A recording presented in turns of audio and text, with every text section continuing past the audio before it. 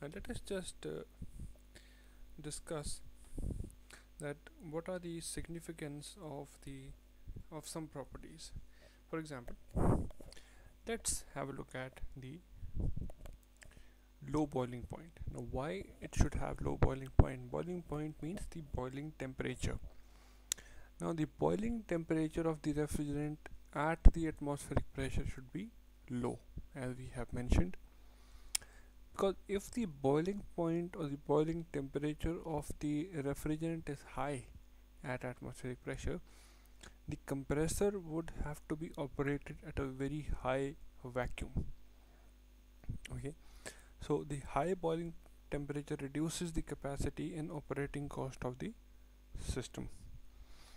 Okay, so this means you should have a very low boiling point. It should boil off at a comparatively low pressure.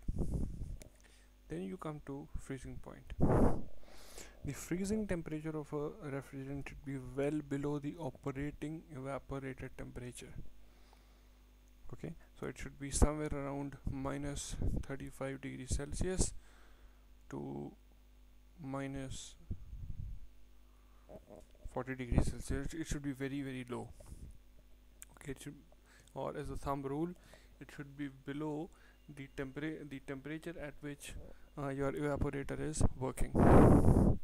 Okay, now the next is your high latent heat of vaporization. Now what is latent heat? Latent heat is that heat which is used up when there is a phase change of a substance.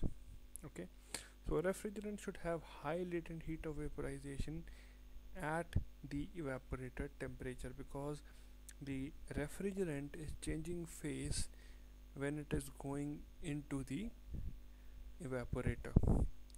You are sending in liquid. You're sending in liquid. The refrigerant enters the evaporator in completely liquid state. It absorbs heat from the surroundings of the evaporator, and then it vaporizes and becomes gas or in gaseous form before it enters the compressor. This means it should have high latent heat of vaporization at the temperature of evaporator, because in what happens because of this, it the more heat it can absorb, it will create more cooling in the evaporator.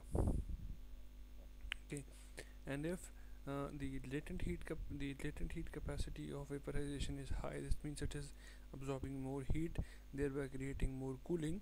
This means we can flow, or we can circulate a reduced amount of refrigerant inside the system for the same cooling effect.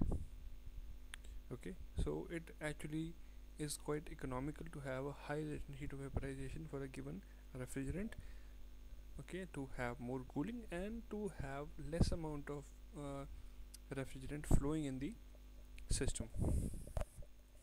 Okay, so this is what you should get out of it. Now, yes, so these are some common properties that you should remember.